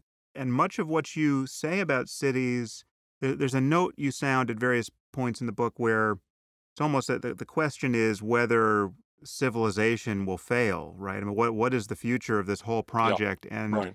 it has more than a little to do with the future of cities. And I'll just set this up by pointing out a few things you say here. I mean, one thing you point out is that cities are very hard to kill. They tend to survive even if you drop a nuclear bomb on them, as we discovered. And whereas companies die and obviously organisms die, companies die to a degree that will surprise some people. I think you say that half of all publicly traded companies disappear within 10 years of entering the market, which I found astonishing. I did too, by the way, when we did the Yeah, yeah, analysis. it really is. And here we're talking about publicly traded companies. We're not talking about all companies. Yes, publicly traded, already on the stock exchange. So why do cities matter, and how do you view the future of innovation and the survival of civilization through the lens of Oh, cities? yeah, this is of Yeah, course a good luck with that.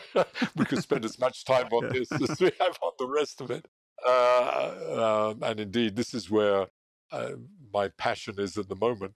But I'm really pleased that you brought up, by the way, this connection between cities and brains, because one of the things that distinguishes cities from organisms is that cities integrate in real time, so to speak, both the infrastructure,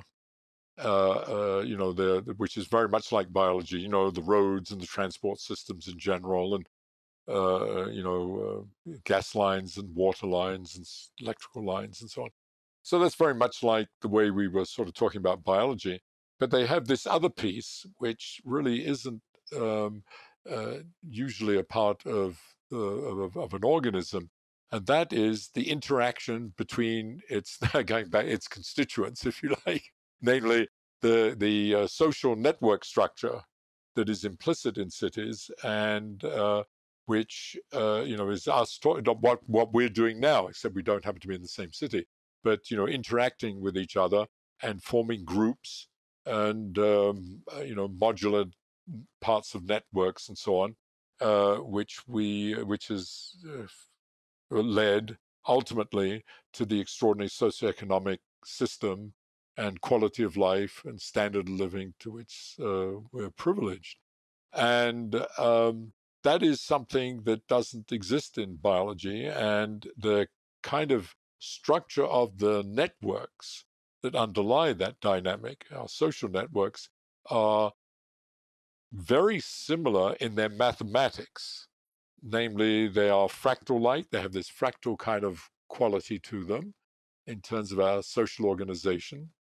But they also have uh, another part that's quite different, and that is instead of an economy of scale, meaning the bigger you are, the less per capita, these networks induce something that is the opposite behavior. The bigger you are, the more per capita. And you can sort of see that in terms of, I talk to you, you talk to a friend of yours, he talks to someone else, and then they talk to me, and we all get together. And we have this sort of positive feedback mechanism. Ideas develop, um, uh, conversations have a kind of progression, and ultimately that dynamic, which is formalized in terms of our commerce and our business and our economies and our finance, but also in terms of our universities and educational institutions, that phenomenon of positive feedback of people interacting with each other is something that we discovered only extremely recently, only in the last few thousand years, and especially when we evolved from being hunter-gatherers to forming sedentary communities and ultimately cities. That is the origin of our huge difference and enormous success, if in terms of socioeconomic values. So, and there's nothing like it in biology, and that is, what has led to this, the phenomena of wealth creation, the phenomena of innovation, and the phenomenon of idea creation. The nonlinearity does cut both ways here because you get more of the wealth, but you also get more of the crime and the influenza and Absolutely. So the thing that is fantastic about cities, and cities are the engine, by the way, you asked earlier, cities are the engine that we invented for facilitating and enhancing that social interaction. And that's why, more wealth is created in cities, ideas are created in cities, innovation takes place in cities. And that's where the buzz and the activities, the kind of feeling of a sexy life in a city, with more opportunities, more restaurants. All of this is coming from this positive feedback mechanism. But it has the consequence that it's all socioeconomic activity, which means the good, bad, and the ugly come together. So, whereas you might get a higher wage in a city, you might have more social interactions in a city, more access to culture, more museums, restaurants, and all the rest of it. You also get greater access, sadly, to more crime, more pollution, more disease, and so forth. So, and the amazing thing I think that we discovered was that all of these socioeconomic activities that I just mentioned all come along to the same degree. That is the scaling of cities between themselves in terms of these characteristics and metrics. As I say, everything from wages to the number of AIDS cases to the length of the roads and so on. All of these scale effectively in the same way to each other, effectively, and in the same way across the globe, whether you look in the United States, European countries, Japan, China, Latin America, and so on. So there's a kind of extraordinary universality to cities underlying their extraordinary diversity and complexity, mimicking the extraordinary simplicity in the scaling laws underlying the diversity and complexity of organisms. Also, we should say that the pace with which we are adding cities to the globe, or which people are adding Oh, themselves to cities and growing the cities in size, is astonishing. It's something like a city of 1.5 million has to be created every week, which gives us a new New York metropolitan area of 15 million people every 2 months or so. that's correct. And, if you just average the numbers from now to mid-century, that's roughly what it says, and that is phenomenal. So I often say, many people are very familiar with the idea that we live in an expanding universe, that from the Big Bang. But many people don't somehow, even though they live it and they're part of it, don't realize that we're living in an exponentially expanding socioeconomic universe, and it's manifested in these kinds of numbers that and another number is that China is going to be building 200 to 300 new cities in the next 15 or 20 years, each in excess of 1 million people, because it has to urbanize several hundred million people in the next in the relatively near future.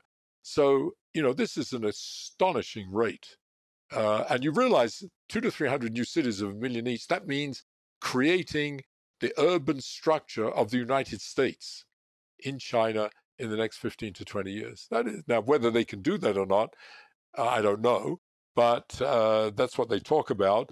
But the effect that it's going to have in terms of the pressure on the rest of us, in terms of access to energy, to resources, to things like water and rare metals, to and the stress on the social fabric. Although paradoxically, you make this point that cities are actually greener than smaller towns. I mean, if you're an environmentalist, you should Yes. live in New York, right? Yes. No, this is in terms of, so this is a curious thing. It's something I didn't mention, but we sort of skipped over it. So even though cities scale the same way across the globe, first of all, they scale differently than biology. They scale with the same mathematics, these simple power laws. But instead of a 25% savings on infrastructure, as we see in biology, in cities we get a 15% saving. So instead of a three quarters scaling, we get a 0.85 roughly. So there's a 15% savings. But and that's an economy of scale in terms of infrastructure. You need less gas stations per capita, the bigger the city, governed by this 15% rule. But on the socioeconomic side, we see a 15% increase of everything. So those things that I talked about were that wages and AIDS cases and roads and electrical lines and educational institutions all increased by about 15% above just doubling every time you double the size of a city. So that's what we call superlinear scaling, as distinct from the sublinear scaling of the infrastructure. Now to your observation, your question about the the carbon footprint. If you have, as you increase size, you have 15% less infrastructure, and in particular, 15% less transport, so to speak, is needed. Then that means that you have, roughly speaking, you might expect 15% less of carbon emissions, for example. Well, it's not quite 15%, but there is a definite trend that the bigger you are in terms of a city, the less carbon footprint per capita there is from the individual. So New York is, in fact, the greenest city in the United States, and I live in Santa Fe, which is a city of, of the order of 100,000 people. It's, of course, one of the most profligate in terms of its carbon footprint, even though, it has a much more idyllic feeling to it in terms of, one's image than, say, New York does. So these are very important things that we need to understand. Okay, so in the last few minutes, Jeffrey, I want you to plunge us either into feelings of doom and gloom or our brightest hopes. And it's focused on this question of innovation Yeah, because you really paint the imperative of innovation. There's really a choice between right. innovation and catastrophe on your account, and innovation has to keep accelerating. And Yeah. I get this image now when I think about this of civilization being this Ponzi scheme that just has to keep going or it all collapses. What is the burden of innovation as it is currently felt, and what are the prospects that we will keep innovating at a pace sufficient to get us to kind of have a durable civilization? So one of the things we didn't talk about in biology was growth. And one of the things that comes out of the theory is that you can understand growth and understand growth curves. That is, how does the size of a system, the size of an organism such as us, change, with time? How do we grow? And one of the satisfying things about the theory is that it predicts very nicely growth curves. That is, that you grow quickly and you stop growing, and it explains why it is that you stop growing. And it's the theory applies to any organism, and it's quite universal. It only has two or three parameters in it, and it can explain the growth of any organism, so much so that the theory tells you how to rescale any all organisms so it appears that they all grow in the same way and at the same rate. So it's a very nice package. And but one of the most important things that comes out of this is that the reason that you stop growing or organisms stop growing is intimately related to the sublinear nature of these quarter power scaling laws, that you have economies of scale lead to the cessation of growth. So it turns out in biology, you can summarize all of that stuff, all derived from the network theory, that organisms grow in this way that leads to a stable configuration. They stop growing. As they get bigger, as organisms, the bigger an organism is, the slower its pace of life. Everything slows down and it lives longer. And it ultimately dies. So all of that comes out of this generic network theory. Now, in biology, I'm sorry, in cities and in particular, instead of having this sublinear scaling, you have, in terms of its socioeconomic dynamic, we have this superlinear scaling. And if you then ask how does that feed into the growth of a city using the same kinds of ideas, you discover that the city would can grow indefinitely. It has this open-ended growth, which is fantastic because it's very consistent. That's what we see. Most cities, traditionally cities have just kept growing, and the socioeconomic enterprise has kept growing with them. And that is intimately related to its superlinear behavior. The other thing that comes along with superlinear behavior is that, again, in contradistinction to biology, the pace of life increases with size rather than decreases. So life gets faster the bigger you are. Life in New York is quantitatively and predictively faster than it is in a place like Santa Fe. People walk faster, transactions take place faster, and so on. So, but you have this kind of open-ended growth. So it's very nice and it's very satisfying. Except it has built into it a kind of fatal flaw, if you like, and technically, mathematically, that's called a finite time singularity. And what that means in English is that in some finite time, could be 5, 10 years, 100 years in the future, whatever the metric is that you're looking at, whose growth you're looking at, and it could be, the GDP of the city, could be the number of restaurants in the city, could be the number of AIDS cases in the city, will become infinite, which is completely nuts. So, and the theory tells you what happens. It says that the system stagnates and then collapses. That leads to its death. So it's kind of a fancy version of Malthus in a way, to be honest. It's a kind of neo-Malthusian argument, but wrapped up in some fancy mathematics. Except in the city with an infinite number of restaurants. Yes.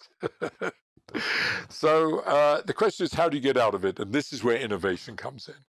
Because you realize that, when you talk about this growth and you talk about these scaling laws, it's all within a given paradigm, a given innovative paradigm, such as one has, we've discovered iron, or we've discovered coal, or we've invented computers, or we've discovered IT, something of that magnitude, which sort of has a almost universal cultural implication as well as socioeconomic implication. And it effectively resets the clock. It's a paradigm shift where the system effectively starts over again. So the way you avoid this stagnation and collapse is that somewhere before you reach the singularity, you have to make a major innovation, which resets the clock and you start over again. Now, of course, when you start over again, once again, you all hit a finite time singularity in principle. So you have to innovate again before that to reset the clock and, so to speak, reinvent yourself.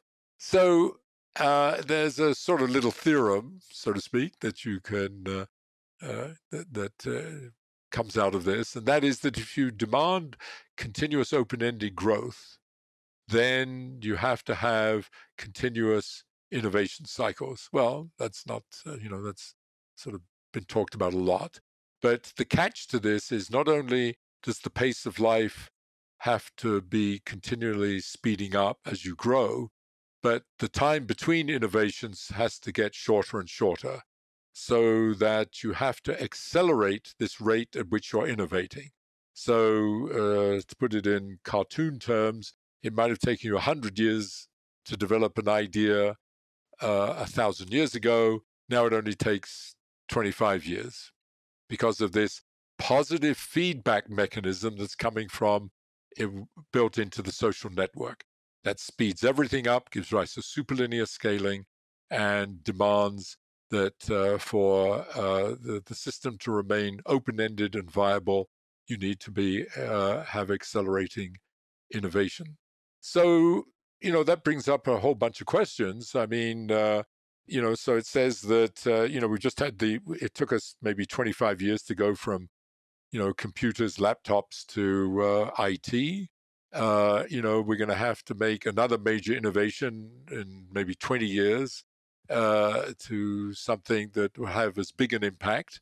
And then, in less than 20 years after that, you're going to have another one, and so on and so forth. And you can make a kind of reductio ad absurdum argument that eventually you're going to have to be making a major innovation, revolutionary innovation, paradigm shift every year or every 6 months and so on, which is obviously crazy. So something quite dramatic has to change in this dynamic for us to avoid this.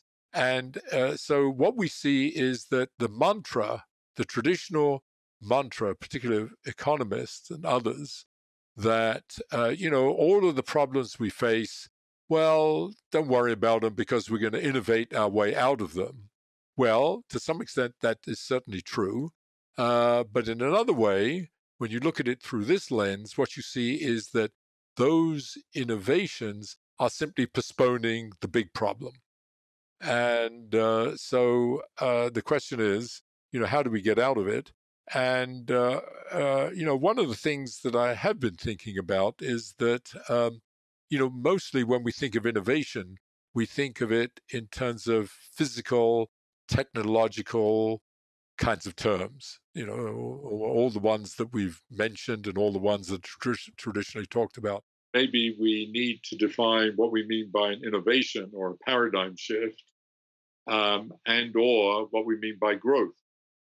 And so just in terms of growth, the growth is traditionally measured by physical kind of quantities, in particular economic quantities, and like the GDP. And maybe we should start thinking about introducing real metrics for quality of life and happiness and contentment. I mean, this is a bit of a platitude, but people have, of course, started thinking about it. But maybe we should take that quite seriously and think in different terms. And that's associated with education as a technical innovation and rather as a cultural or social innovation. Something, because as I was saying earlier, underlying all of this dynamic is the dynamic of dynamics built into social networks, the continuous positive feedback that is part of who we are in terms of our communities and our collective behavior. And that we cannot change and don't want to change.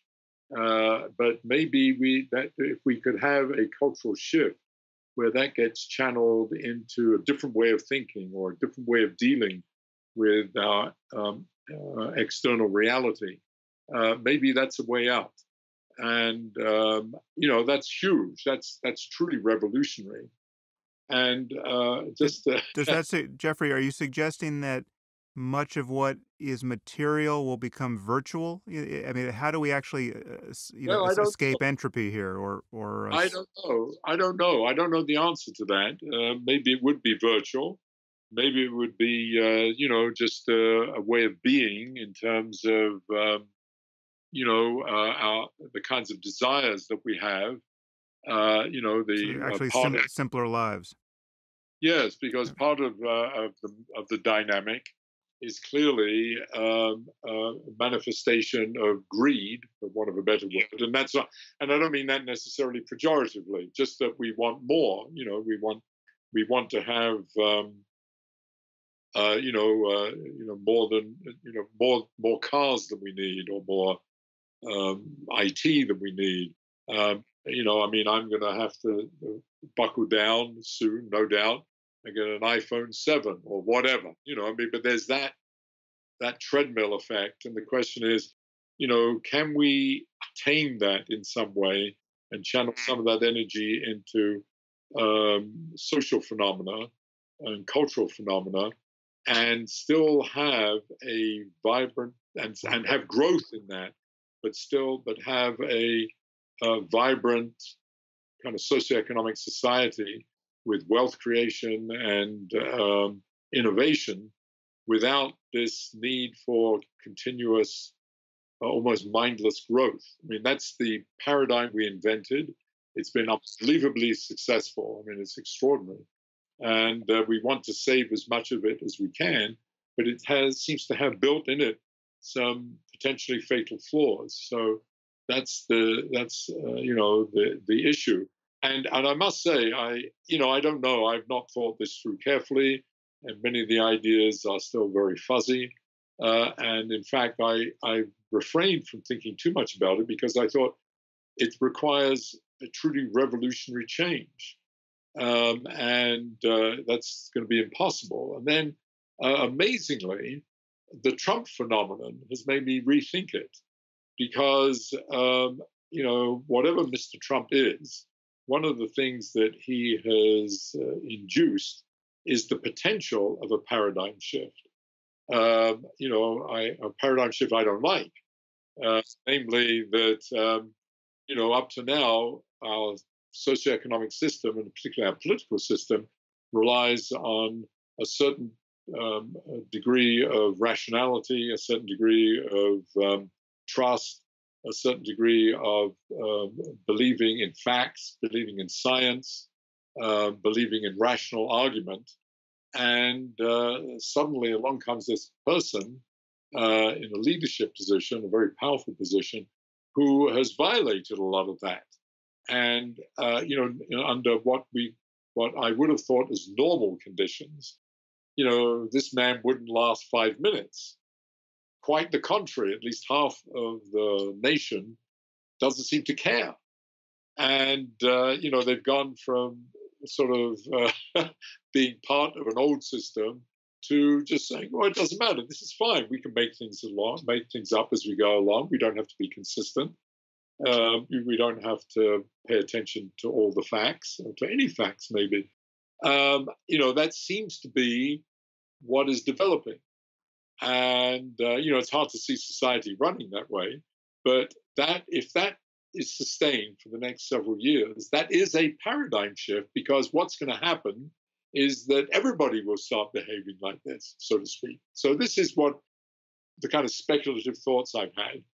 And whereas, I abhor what is happening because it violates many of the things that I believe in and that many of us believe in, nevertheless, the fact that, 150 million people, apparently, or whatever it is, have just gone along with it means that you can actually have a major paradigm shift culturally and socially. And so maybe we could do that, but in ways that would solve this problem, be much more positive. Where we do believe in science, believe in all those things, and indeed believe that we can have a new kind of life where, our ideas of success and contentment are not primarily linked, or only linked, maybe that's the way of saying it, only linked to material well-being. That there are other dimensions and other metrics that might be that we might all agree to. So this is speculative. It's a bit flaky, but it's something that. But we do need to come to terms with this question of being on this accelerating treadmill of innovation. Hmm. Well, listen, Geoffrey, I don't think I've ever seen someone find such a surprising silver lining in this mass psychosis Right. that we have witnessed politically. But I think it's actually it's a fascinating point. I think before I follow you into a future of neo-Ludditism where we are perfectly content as contemplative monastics, I'm going to need a little more IT given the pains we suffered at the end of this interview trying to get Exactly. linked up. The question is, can we have our cake and eat it too? We don't want to be Luddites, that's. But so I don't want to be sort of proposing any kind of Luddite solution. Quite the contrary. I think the question is there a way of, so to speak, threading the needle here that we can have, as they say, have our cake and eat it too in some way. Yeah, no, I totally take your point. I think the future is some hybrid, or the sustainable future is some hybrid of super high tech perfection of IT and whatever can be virtual should be virtual, and a greater ethical and intellectual norm of simplicity in some sense, simplicity Yes. of attention and